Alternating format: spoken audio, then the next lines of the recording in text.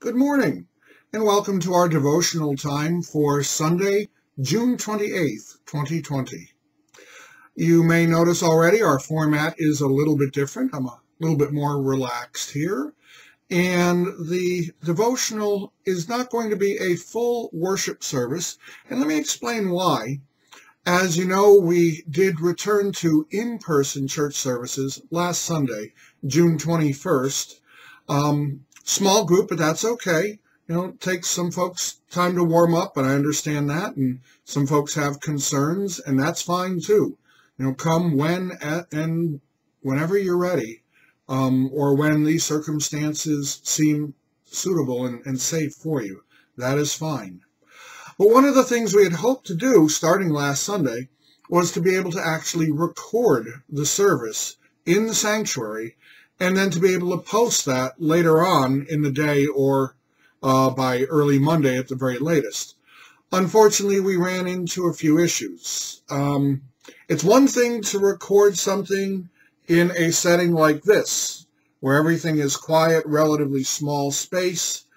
It's another thing to record in a large sanctuary with a lot of ambient noise going on, like air conditioners and fans. And if you did see the videos from last Sunday, you know what I'm talking about. The audio just isn't where we want it to be. The good news is we're working on that. We've already tried a bunch of different things that didn't work, but we have several more ideas to try. So please be patient with us. But until we have something that is of an acceptable quality, we're going to do this instead. Now, we'll continue to meet in church for those that would like to be there with us, and we look forward to that now each Sunday. But we're also going to provide a shorter devotional time for folks who are not able to join us on Sunday mornings. Couple of other announcements. The pig roast that the Northern Cluster usually sponsors, which would have been held on this day at 5 o'clock over at Mayo Park in Millersburg, that has been canceled. I know that information was sent out in some of the updates. I'm not sure if it made the newsletters or not, but anyhow, it is canceled. Very sorry for that, but with the numerous concerns about social distancing and masks, and especially food handling, we thought it best to cancel that. So hopefully 2021. The other thing, just to remind folks, this has been in the newsletter, but to make sure folks know, the Vacation Bible School that Salem and Trinity United Methodist Church were going to sponsor together, that has also been canceled. And by the way, as I've been driving around, I see very few banners for Vacation Bible School. So I suspect most churches have made that same decision because, boy, if you think it's hard to do social distancing as adults, how do you think you can do it with young people? But the good news there is we have a team between our two churches, I should say between Salem and Trinity, working together to provide a brief online presentation and lesson and also a take-home activity. So stay tuned on that. And there'll be more about that a little later in the month of July. So let us begin our worship. The grace of our Lord Jesus Christ, the love of God, and the communion of the Holy Spirit be with you all, and also with you. And let us join in a special prayer for this day. Loving and sustaining God, you call us to obedience, to follow you in all things, to give up the things we cling to, and to give ourselves wholeheartedly to your purposes. Give us courage to faithfully follow your leading, even when we cannot see the outcome, even when the path you call us to seems impossible to comprehend. Help us to trust you in all things, to let go of everything that would stand in the way of wholehearted obedience to you. In the name of Jesus Christ, we pray. Amen. And our silent meditation for this service is, did you ever feel that God was telling you to do something that seemed crazy at the time? And we'll be discussing that more. We come to our children's time, so I'd invite you to gather the young folks around the device, if they're not already. And in the bulletin that was sent as an attachment to the email that also gave this link, I hope you followed that. Anyhow, in that bulletin, you'll see a picture of two people on trapeze artists. You have the man reaching out to catch, and the woman who has just let go of her trapeze bar flying towards him. And the question is, will he catch her? Well, we certainly hope so. And the key to this is trust. I have been to the circus a few times, probably many of you have too.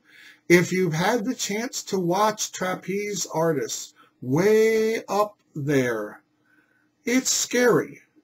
Now, I'm not fond of heights to begin with, but you consider the fact that you have people leaping from one to another and trusting not only that their partner can catch them, but trusting their partner is going to be in exactly the right spot at the right moment to catch them.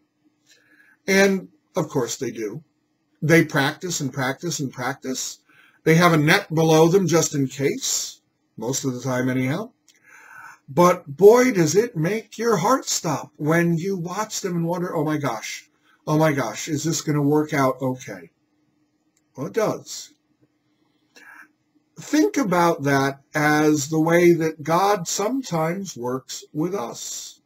Sometimes God asks us to do something that seems crazy, something that doesn't make sense, and yet we can sense that it is God that wants us to do it.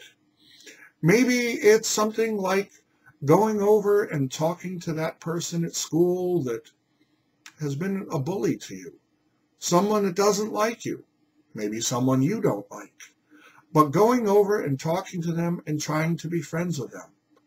Now that's crazy, but maybe you feel God urging you to do that. We have to trust at those moments that God will help us through it, that it's something God is calling us to do, or at least that God will make something good come out of it. It may seem crazy at the time, but it comes down to trusting God even when we think that maybe it doesn't make sense. So let's pray. Lord, even in our young lives, there are many things that seem scary and risky and crazy. So please, if there's something important you want us to do, let us know for sure. Then give us the courage to do it and help us to make it come out good for your sake. Amen. Our scripture readings come first from Genesis chapter 22, verses 1 through 14. After these things, God tested Abraham. He said to him, Abraham. And he said, Here I am. He said, Take your son, your only son Isaac, whom you love, and go to the land of Moriah, and offer him there as a burnt offering on one of the mountains that I will show you. So Abraham rose early in the morning, saddled his donkey, and took 2 of his young men with him, and his son Isaac. He cut the wood for the burnt offering, and set out, and went to the place in the distance that God had shown him. On the 3rd day, Abraham looked up and saw the place far away. Then Abraham said to his young men, Stay here with the donkey. The boy and I will go over there. We will worship, and then we will come back to you. Abraham took the wood of the burnt offering and laid it on his son Isaac, and he himself carried the fire and the knife. So the 2 of them walked on together. Isaac said to his father Abraham, Father, and he said, Here I am, my son. He said, The fire and the wood are here, but where is the lamb for the burnt offering? Abraham said, God himself will provide the lamb for a burnt offering, my son. So the two of them walked on together. When they came to the place that God had shown him, Abraham built an altar there and laid the wood in order. He bound his son Isaac and laid him on the altar on top of the wood. Then Abraham reached out his hand and took the knife to kill his son. But the angel of the Lord called to him from heaven and said, Abraham, Abraham. And he said, Here I am. He said, Do not lay your hand on the boy or do anything to him, for now I know that you fear God, since you have not withheld your son, your only son, from me. And Abraham looked up and saw a ram caught in a thicket by its horns. Abraham went and took the ram and offered it up as a burnt offering instead of his son. So Abraham called the place, The Lord Will Provide. As it is said to this day, On the mount of the Lord it shall be provided. Our second reading comes from the book of Proverbs, chapter 3, verses 5 through 8. Trust in the Lord with all your heart, and do not rely on your own insight. In all your ways acknowledge him, and he will make straight your paths. Do not be wise in your own eyes. Fear the Lord, and turn away from evil. It will be a healing for your flesh and a refreshment for your body.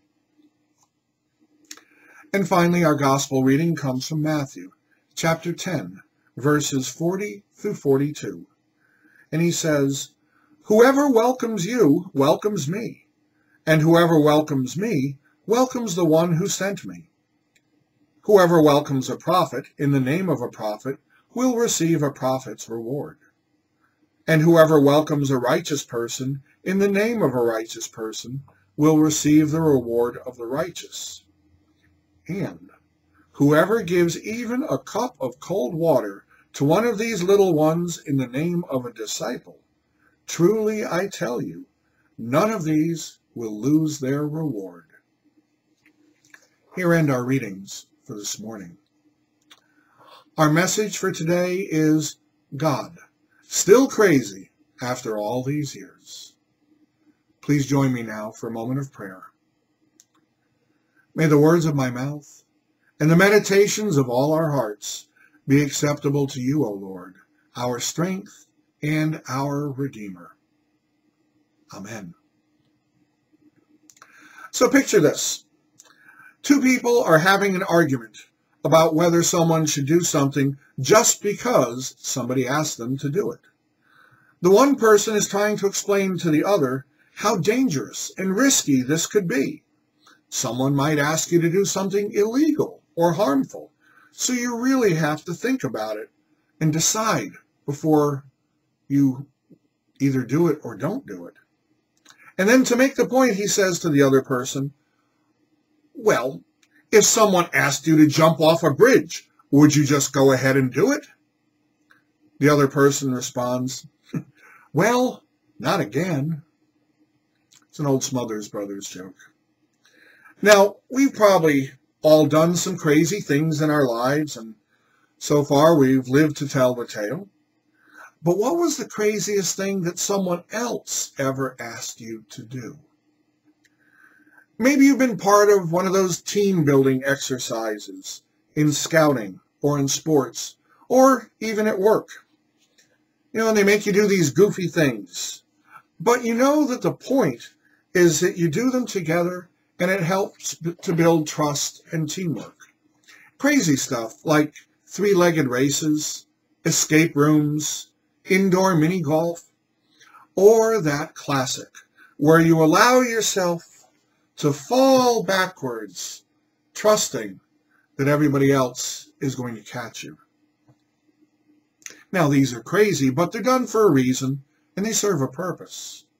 So we humor our scout leaders and our coaches and our bosses, and we go along with these activities because, well, first off, they're not all that risky. And secondly, we know that they are intended to bring about better communication, better teamwork, more trust. But what if someone asked you to do something truly risky? And on top of that, they did not give you a good reason for it. Unless you work for the Mission Impossible team, Mr. Phelps, you would certainly have some hesitations, and for good reason. But this is exactly what Abraham runs into in our first reading. It's the classic story of the almost sacrifice of his son Isaac. Now remember, Abraham and Sarah are both a gajillion years old. They never thought they'd have a child, even though God had promised that they would. And then they do have a child together, Isaac. God has fulfilled the promise. And now there will be descendants. They will multiply. They will inhabit the promised land. And everything will work out just as God had promised so long ago. Except now, out of the blue, God tells Abraham to offer his son Isaac as a human sacrifice, a burnt offering. And just to twist the proverbial knife a little deeper, God makes it very clear. Take your son, your only son, Isaac, whom you love. There's no mistaking what God wants. And there's no mistaking how much it's going to hurt Abraham, not to mention Isaac. I can just picture Abraham here. Say what? Hey, God, I don't have any spare kids here. Everything you promised me, a son, descendants as numerous as the stars, a land, all of this hinges on Isaac growing up so that he can go forth and multiply. And now you want me to kill him? Ruin the whole promise? What, are you crazy? How can you give me a son? How can you lead me on and then just take it all back? God, not only is this crazy, it's not fair. All right, maybe I'm projecting how I would react because Scripture actually doesn't give us any of Abraham's internal narrative, his thoughts, his feelings. So even if he did object and question, which I gotta believe he did, we don't have a record of it. Nope. We are told he just gets up, packs up the kid, along with a knife and some wood and servants and a donkey, and the fire. Remember that they actually had to carry fire with them back then. And off they go.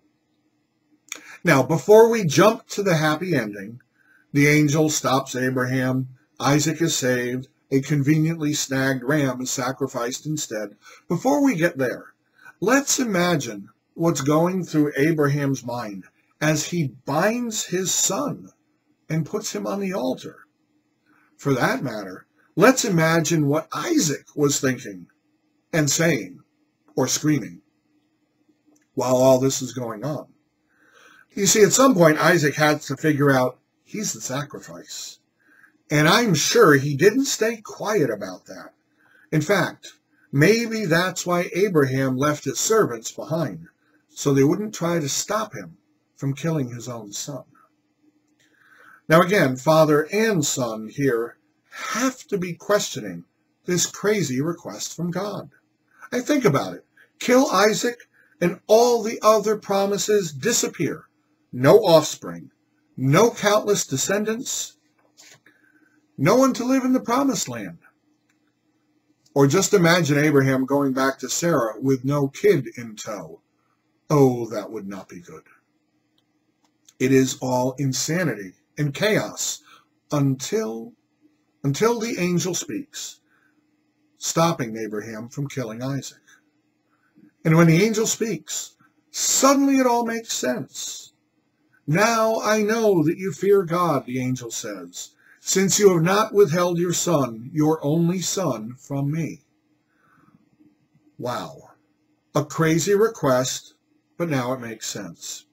Got a little bit close to the edge there, but everything works out okay in the end. Well, except for the ram.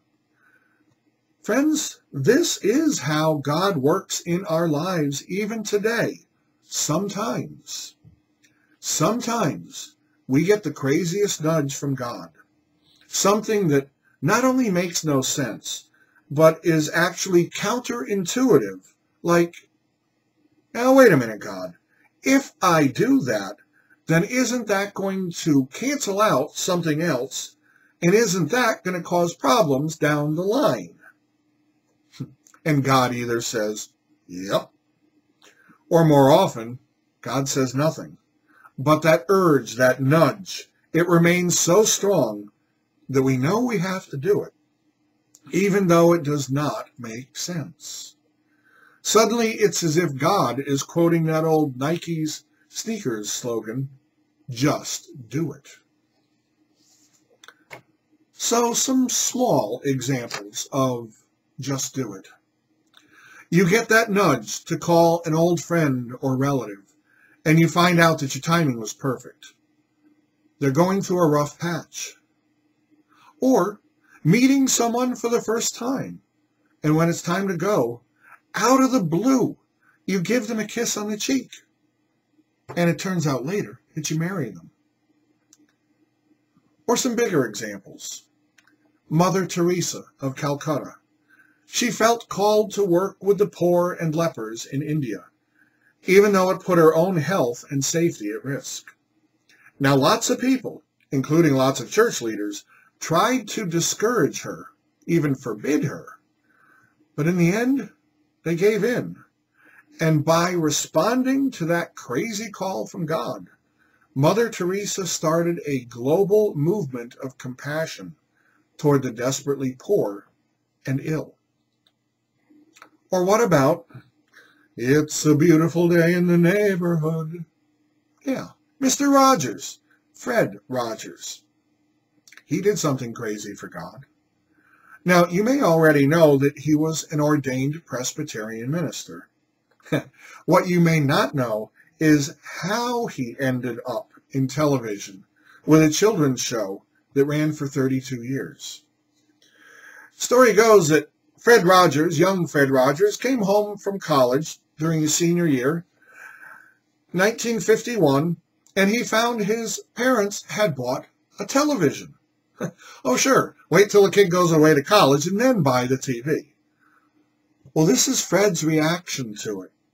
He says, I went into television because I hated it so. And I thought, there's got to be some way of using this fabulous instrument to nurture those who would watch and listen.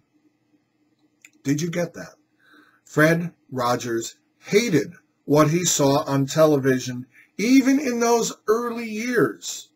And we say there's nothing good on TV today.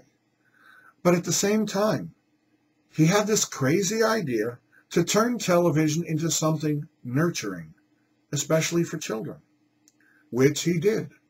32 years, 895 episodes, started in black and white, then going to color later on. Many, many children from 1968 to 2000 learned about neighborliness, being gentle, caring, welcoming, helping. They learned that from Mr. Rogers and his cadre of puppets. A crazy idea, clearly inspired by God, and it helped to shape the lives of children. Some years there are almost 2 million households watching. Abraham, Mother Teresa, Fred Rogers.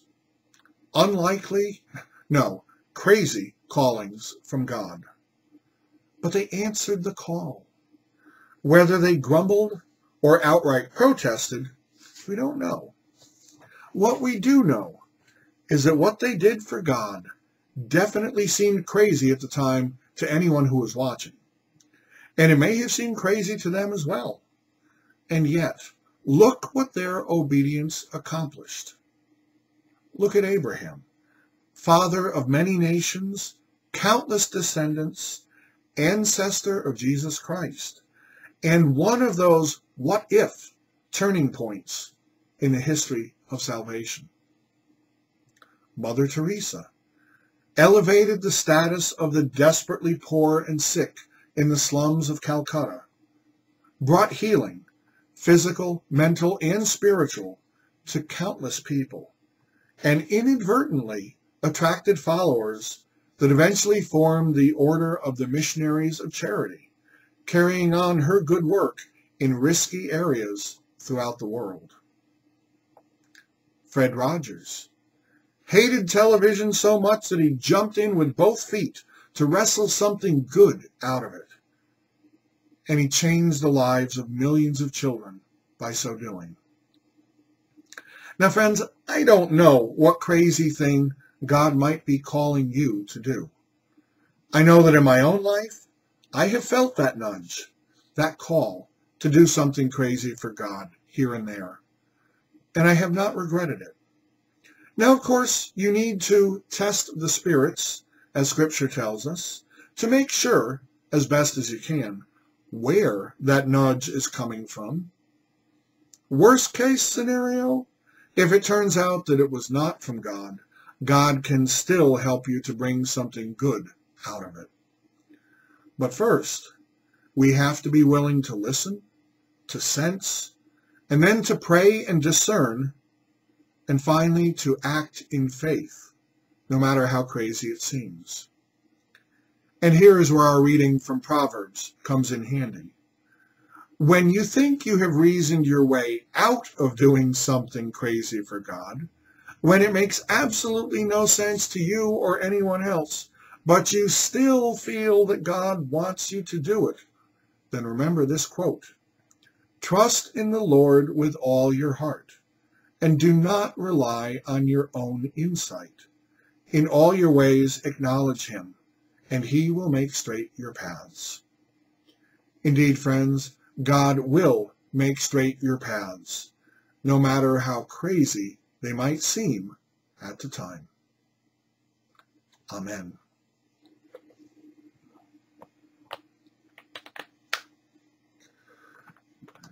Now may God's steadfast love be etched into our souls. May we carry it with us always, whether welcoming the stranger, whether risking all we have, whether facing the cross, whether wrestling with God's call, whether freeing ourselves from our past. And now, may God be our constant companion on our lifelong journey of trust. Amen.